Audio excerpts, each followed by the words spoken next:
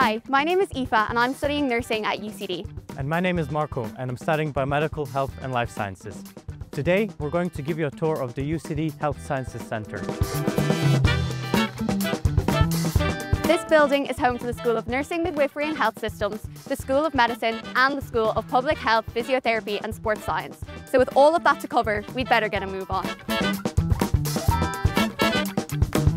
The library lies at the heart of the building and offers a wide range of specialised science books, research journals and audiovisual materials.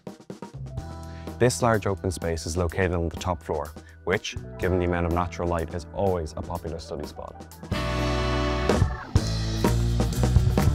Located on the upper floors are the clinical skills labs. Here, students develop the vital practical skills they will need as clinicians. This includes system-based physical examination skills and history taking. They do this through small group classes and simulation-style learning. Starting with the School of Medicine's Clinical Skills Centre, students gain hands-on experience in areas like this, the Medical Skills Room. Here, students are taught practical skills using simulated task trainers in preparation for their placements in our network of teaching hospitals. In the physiology lab, undergraduate students learn wet lab techniques and medicine students use this space to study anatomy specimens. Behind me is the dissection lab, where medicine students study human anatomy and explore the structure and function of the human body. Now, you may wonder what 3D printing has to do with medicine, but here, our postgrad researchers explore how to use 3D printers to build microscopes, heart valves, and so much more. 3D models also make great visual aids, which lecturers use to help students better understand human anatomy. The X-ray suite. With X-ray technology, it's a specialised facility here where radiography students gain hands-on experience with diagnostic imaging.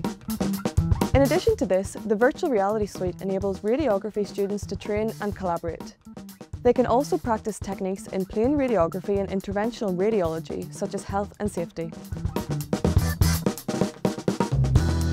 Now we're on to the clinical skills rooms for the School of Nursing, Midwifery and Health Systems. Midwifery, adult, children's and mental health nursing each have purpose-built facilities. These help students develop practical skills in a realistic yet controlled environment. These labs are equipped with advanced high and low fidelity mannequins, medical instruments and simulation technology. This allows students to practice procedures, conduct physical exams and simulate patient interactions. The latest addition to the school is a state-of-the-art simulation suite with advanced AV sound system. Here, students can take part in realistic patient scenarios with lecturers who can provide live feedback. This helps them practice vital communication and teamwork skills in real time.